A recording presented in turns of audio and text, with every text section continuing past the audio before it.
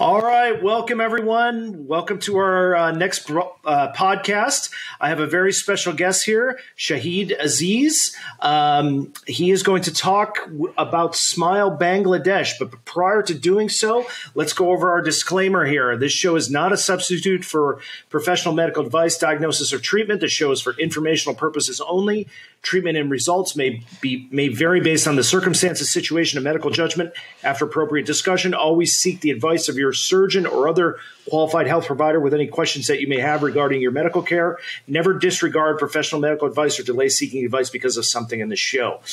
With that being said, I'm going to hand it over to our other two gents. Here we go. Well, thanks for that frenetic introduction, Dr. Pacella. So today's theme, we're following on a theme that we have had before, which is about service and giving back. And previously, we have featured a project that was near and dear to Dr. Pacella's heart. And today, we're going to talk about a project that Dr. Rhee and I have had some involvement with. And so with that, I'm really, really excited to introduce our guest, who is Dr. Shahid Aziz. A little background about Shahid. He is a professor of oral and maxillofacial surgery and plastic and reconstructive surgery at Rutgers University in New Jersey. He received his dental degree from Harvard University and his medical degree from Columbia University. An interesting fact, Shahid is only one of 6 American-trained oral and maxillofacial surgeons to actually be inducted as a fellow of the Royal College of Surgeons in Edinburgh. His clinical expertise is in actually complex maxillofacial trauma as well as orthognathic surgery. But today we're going to talk about his passion project. So Dr. Aziz, much like Dr. Rhee and myself, is a first-generation Asian American. He is Bangladeshi, and in 2006, he founded the nonprofit Smile Bangladesh. He took his first team of surgeons, nurses, anesthesiologists to Bangladesh in 2006, where they engaged in cleft lip and palate surgery. And since then, I believe he's led about 23 missions. Is that right, Dr. Aziz? About 23, now it's 24 total. 24 missions, I'm sorry. Yeah. Got that from the website, so. It says 23. But it's done over 1,500 cleft lip and palate surgeries on both adults and children. And I and Dr. Rhee have had the privilege of going on a few of these trips. And so, Dr. Aziz, thank you very much for joining us today. Just curious about your inspiration. How does a man that grows up in the United States, never been to Bangladesh, decide that he wants to treat his ancestral homeland of this, just to give back there? What made you decide to start this organization? Well, I think, first of all, thank you for having me. It's a real pleasure to be on the show and to talk about something that, as Dr. Jejurikar noted, is something very close to my heart. In answer to that question, basically, it comes down to, this is where I'm from, this is where my father is from, and it's something that he asked me to do before he passed, is to never forget where you came from, and that's kind of the nidus of why we started this organization. Okay, and over the years, you've actually grown the organization considerably. What challenges have you found sort of first 5 years relative to the last 5 years of Smile Bangladesh? Like what are the challenges that you're dealing with in the current time frame that you didn't have when you first started? I think there are challenges here in the States and there are challenges in Bangladesh. I think, when you look at from the stateside challenges, it's recruiting the right people. And the reason I say that is, as the two Sams know, because both of them have traveled with me on multiple missions, and Sam Rhee actually traveled with me on the very first one. You have to bring the right group of people because you're in a very remote part of the world, and you want to get along, and you want to have everyone on the same page. And it gets very uncomfortable when you have people who may not fit into the group, and so that's part of the challenge on the American side. The other challenge is funding. Doing a lot of fundraising, and it's something that I do year round is constant fundraising. And, the missions cost now about $40,000 a piece to cover, most of our expenses, not including airfare. We do try to cover the non-surgeon, non-doctor airfares for the nursing staff and things like that. So we're constantly fundraising because it's important that we cover all of our expenses and the patients that we treat are not incurring any expenses.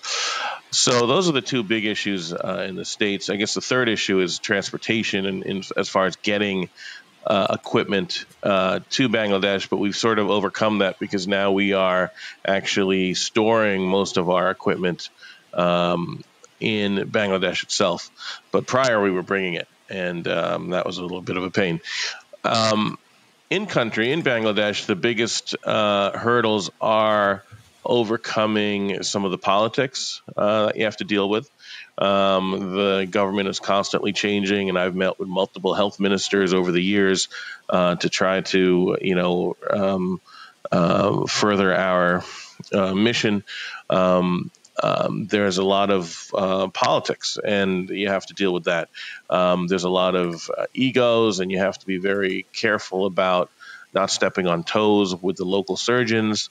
And finally, just planning accordingly. And we're lucky now that we've been doing this now for over 16 years, 24 missions under the belt, that we have a core group of sites that we now go to that are used to us, used to our needs. And we have a really terrific executive director in Christina Rosario. Christina is a Bangladeshi, and she ran a large NGO in Bangladesh prior to emigrating to the States about 12 years ago. And she basically handles all of our logistics on the ground and goes ahead of us and is constantly making sure that, we are well planned. So planning, I think, is the biggest issue, the key to success prior to arriving. I thought many of our viewers really can't even picture what Bangladesh looks like. And so you were kind enough to put together some slides, which I'm going to load up on my screen here, and was hoping that you could sort of run through and kind of talk about Smile Bangladesh and sure. Why Bangladesh? Why not? What is it about the country? So can you guys see Shahid's slides here? Okay. Not yet. So. Yes. Hold on. Okay. Yep. It says that it. Okay. Perfect. Yep. Good. So. Perfect. Okay. Good. And even before you start that, I did want to ask you. Let me ask you one question, Shahid, and that's. Rutgers is on a 5-game losing streak to Michigan after a thrilling game last night, which went into triple overtime. As a professor at Rutgers, I just kind of wanted you to know what you think about the state of the annual beatdown of Rutgers to the University of Michigan. Well, annual beatdown. It would look even worse. It would look even worse if Michigan lost to Rutgers. So it's kind of a given. Although Michigan did lose to Rutgers, I think the very first time they ever played in the Big Ten, because I was actually at that game. But last night was close. I mean, you have two really bad programs, teams. Yeah, duking it out, and it was actually entertaining. I actually did stay up till almost 1 o'clock in the morning and finish it. So it was disappointing, but is what it is. Michigan should be doing a lot better. Yeah, I think we can agree. 2 bad teams, but Rutgers is still worse. So, all right, small Bangladesh. I will agree to that. Unfortunately, it's rough. Yeah, rough situation. Yeah. So I like this slide. It's a great telling slide because this is a mother and daughter, and they are in a site that the two Sams know well, which is in Khulna. Which is on the western border of Bangladesh, about an hour from Calcutta in India. And this is a 20-year-old mother and a 3-year-old daughter. And, it tells you, one, that there's a need for services in rural Bangladesh because you have a 20-year-old woman with an unrepaired, lip. And you have the daughter with an unrepaired lip. But it also tells you there's a large genetic component associated in Bangladesh, and in general in clefting around the world. There's a large genetic component, but this slide sort of tells you why there's a need in the rural parts of Bangladesh, and that's why I like this slide so much. Correct. Yeah. So, rural Bangladeshis, they don't necessarily have access to care. So that's what's so important about what we do. And again, we're basically based out of my basement. We're a small organization with big goals, but we are a 501c3. So any donation is tax deductible. And our goal is basically to provide surgical and medical care to individuals with facial cleft deformities and facial deformities in Bangladesh and around the world. But obviously our focus is Bangladesh, and that's our website. So please take a minute to check it out if you have a chance.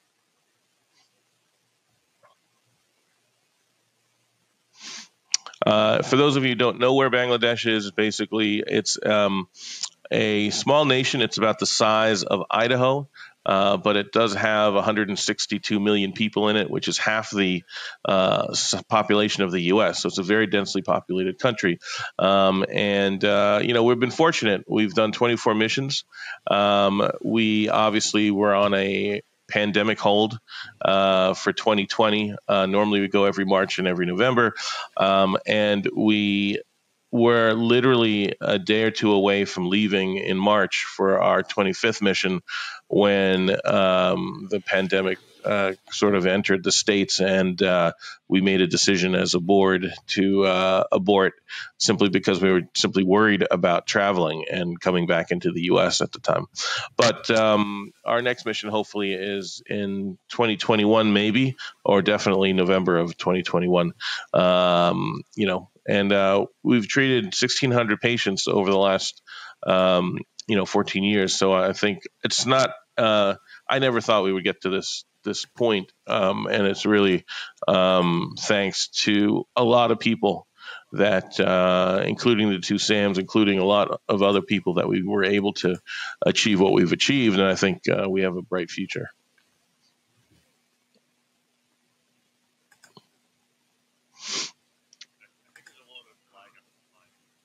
No worries. So again, why Bangladesh? It's a country of 62 million people. It's estimated there are about 300,000 individuals with unrepaired cleft deformities, and there's only about 30 surgeons or so in the country with formal training, which is 10,000 patients per surgeon. In the U.S., there's about 1 in 1,000 births. Individuals with clefts, and in Bangladesh it's a little higher, significantly higher really. It's up to 1 in 500, so twice.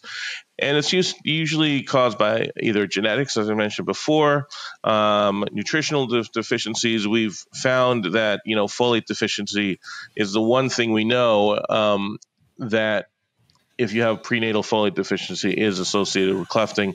Consanguinity. So one of the issues in rural Bangladesh is first cousins do marry. That's a tradition in a lot of rural communities throughout the world to keep money in the family. And as a result, you're sharing a common gene pool, which is increasing the risk of birth defects. And finally, in rural Bangladesh, girls get married extremely young, and their bodies are probably not ready for delivering children, and so there is an increased risk of birth defects in that population as well.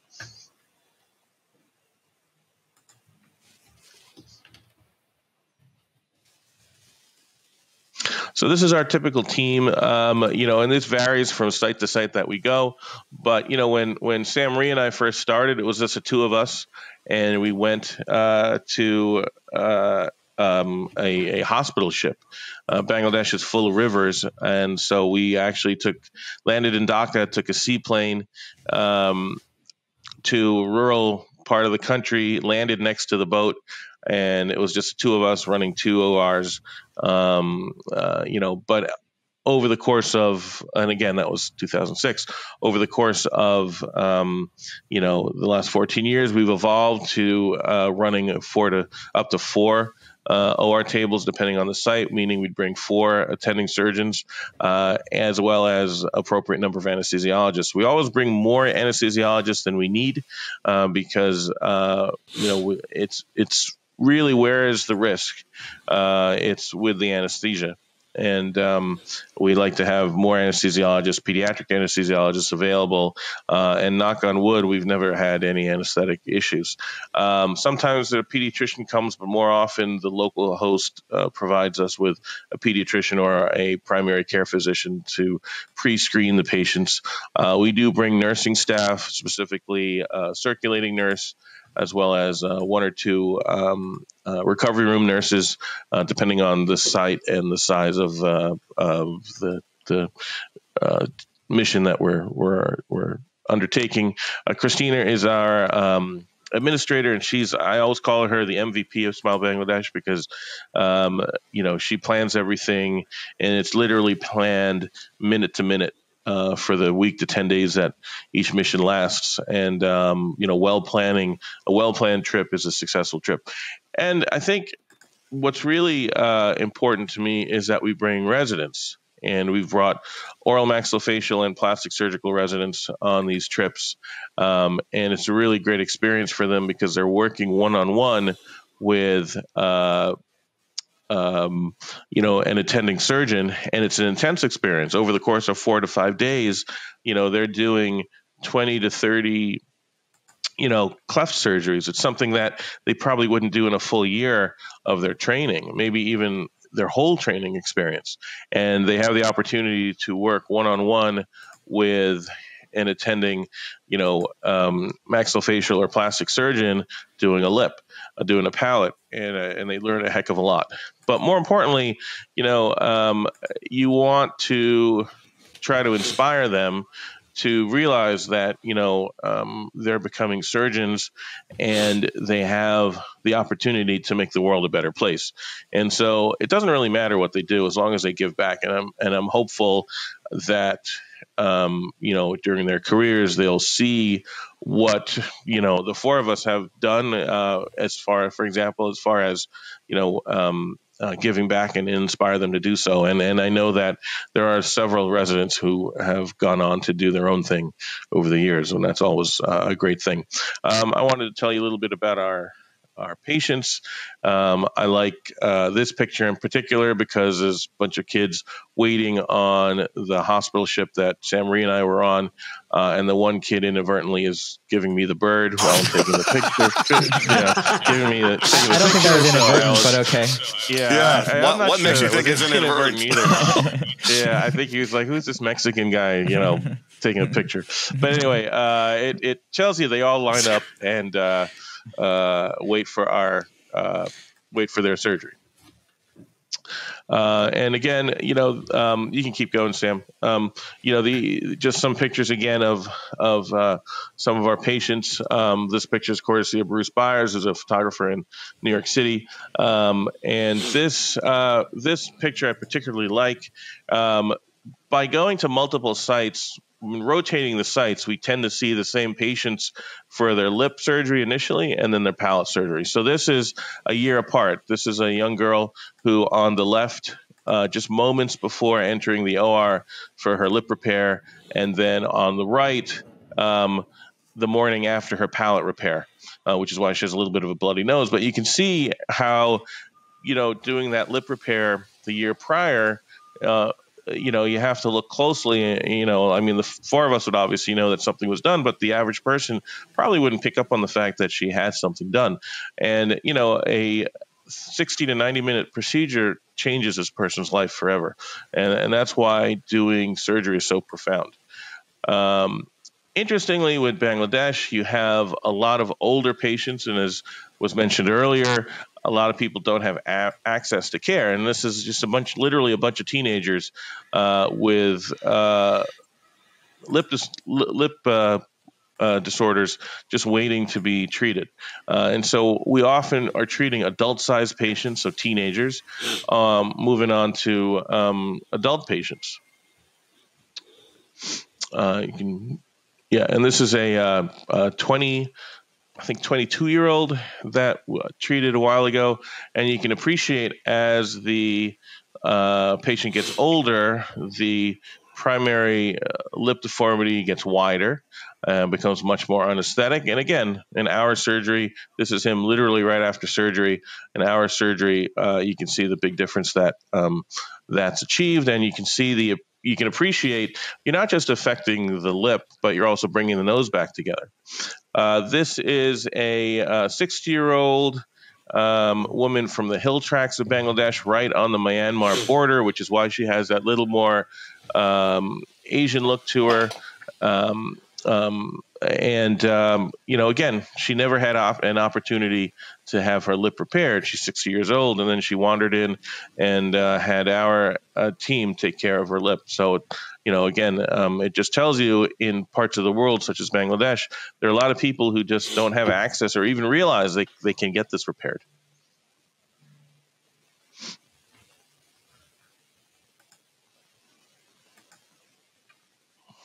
This is our oldest patient, a 68-year-old farmer who literally just wandered into one of our camps. He has a bilateral cleft lip, and you can go to the next slide, Sam.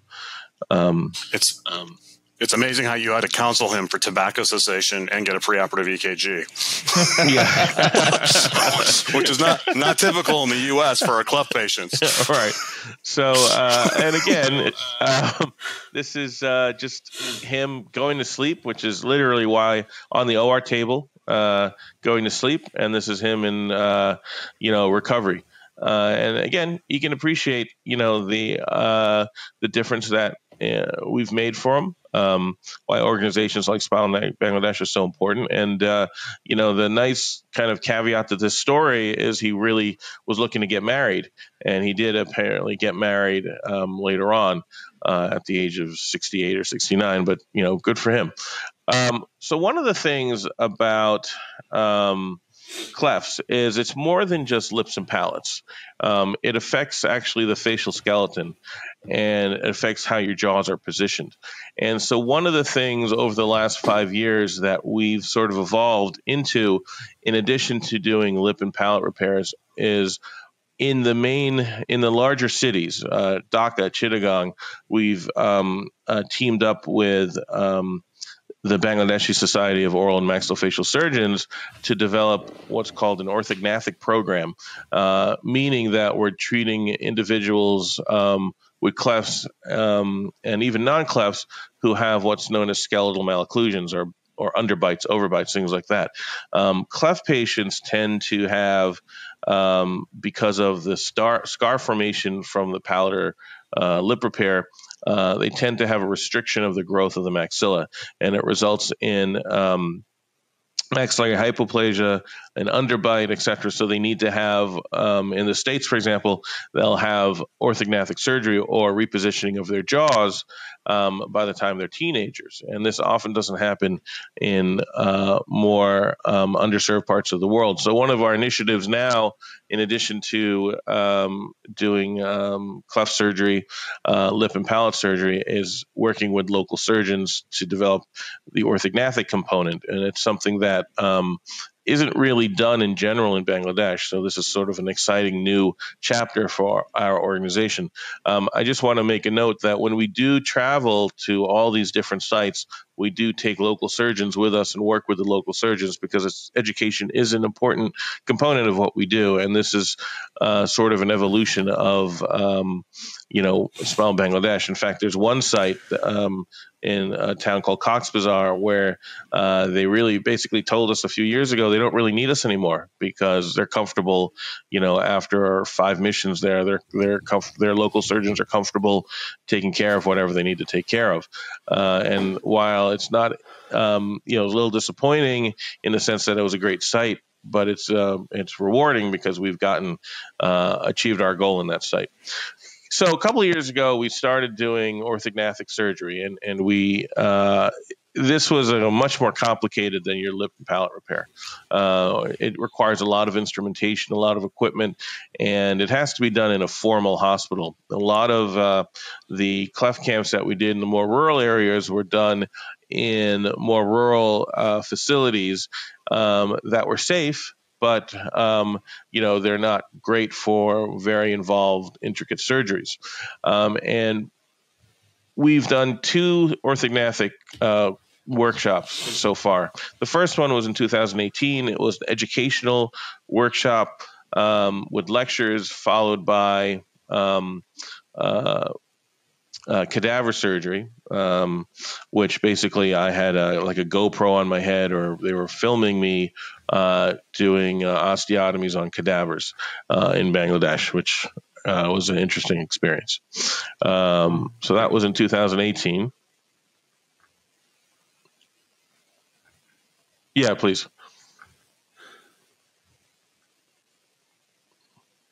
Yep. And these are just a couple of pictures of that first symposium. This was done at East West Medical College, which is right outside of Dhaka. It's actually where in the part of Dhaka where all the garment factories are, which is interesting. And they set up again, it's in a medical and dental school facility. So they had a large lecture hall.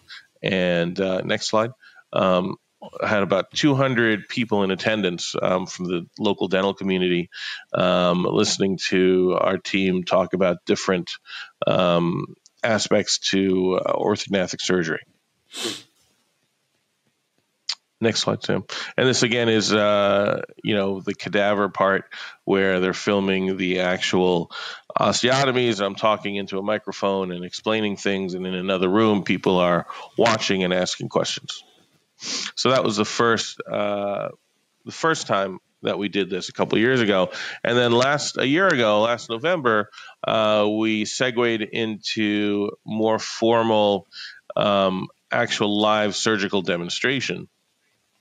And this was arranged in conjunction with the Bangladeshi Association of Oral and Maxillofacial Surgeons. So we did 3 orthognathic surgeries during this trip, including this young man who was a young man with a cleft lip and palate deformity, as well as a severe underbite, which you can see from this photo. Keep going, Sam. And this is just, yep, no worries. And this is his, you can see him from his repose, smiling, and side view. In the side view, you can obviously really see the jaw deformity that he has. Keep going. And again, this is his X-ray. It's called lateral ceph. You can really appreciate the underbite. And you can imagine how difficult it must be to function, to eat with something like this. And this is, again, a different X-ray of his deformity.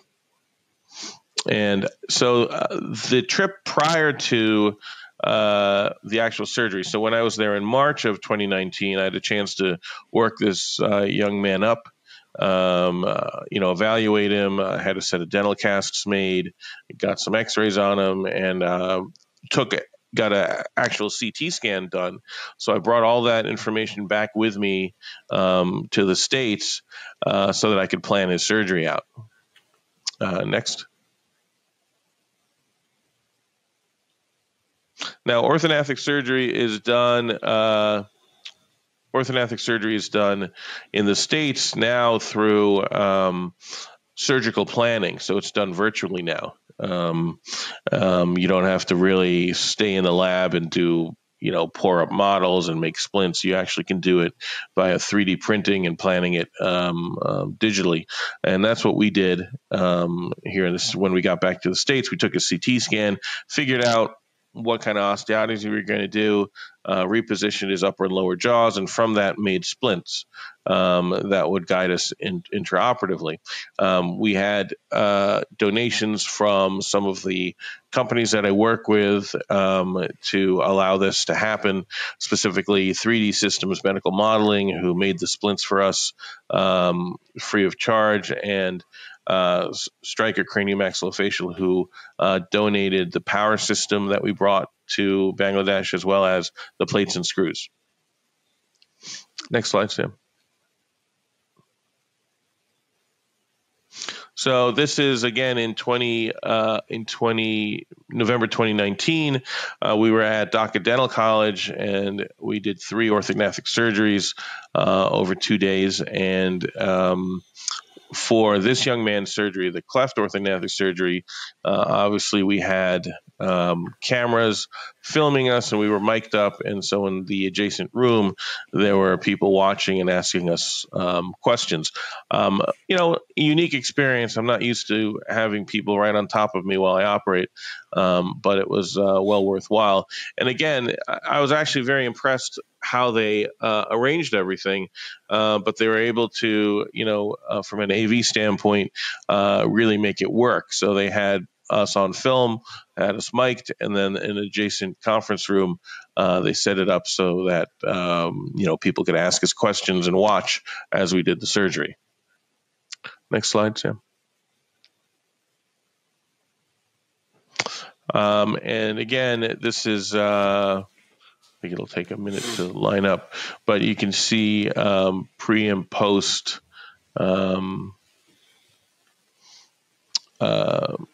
slides. For some reason, it's not lined up. I'm not quite sure why, but yeah.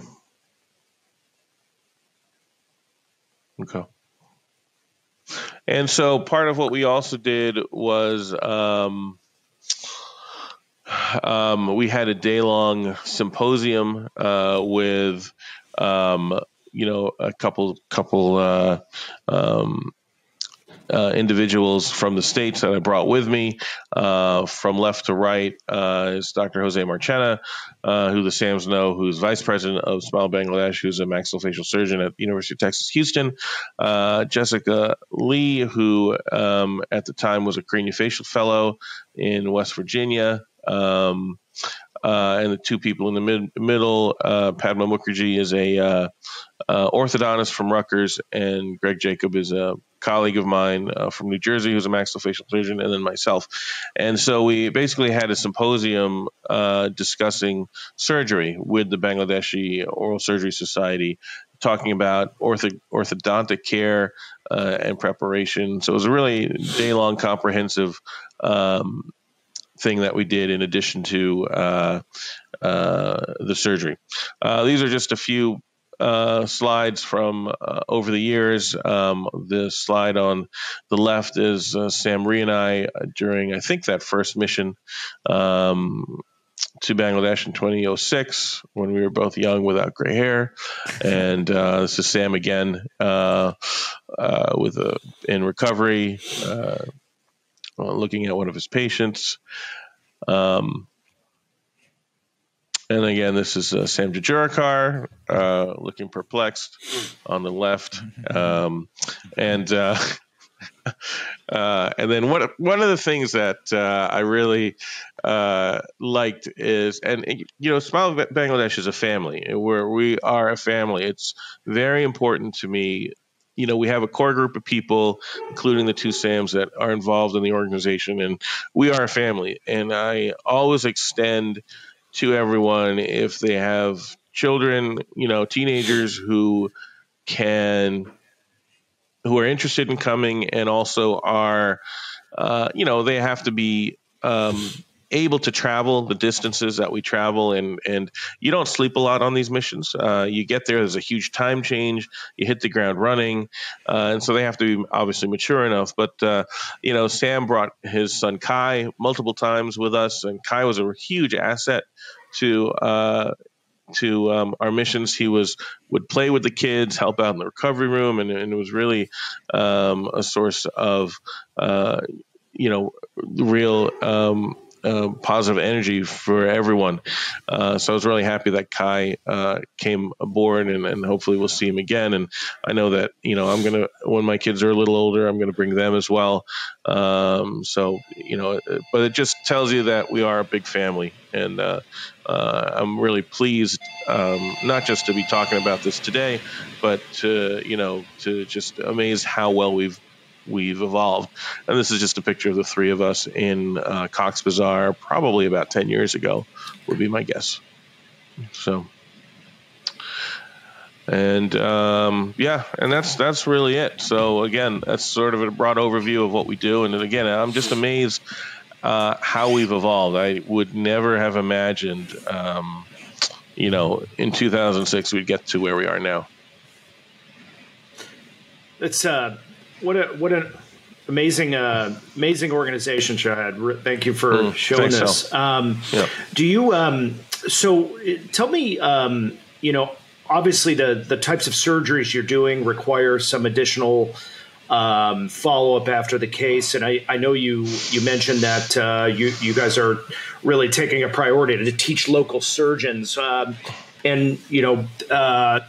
Has that changed over the years? I mean, what's your comfort level and the type of cases that you're choosing and doing? Yeah, that's a great question, Sal. I will tell you that, we do bring local surgeons to train, and also we ask them to follow up. And with technology, it's very easy to Skype or FaceTime when there are issues. They always will follow up with us. So we are able to keep a pretty close eye on how things transpire. So far, knock on wood, we haven't really had any major issues in the last 14 years. That's great.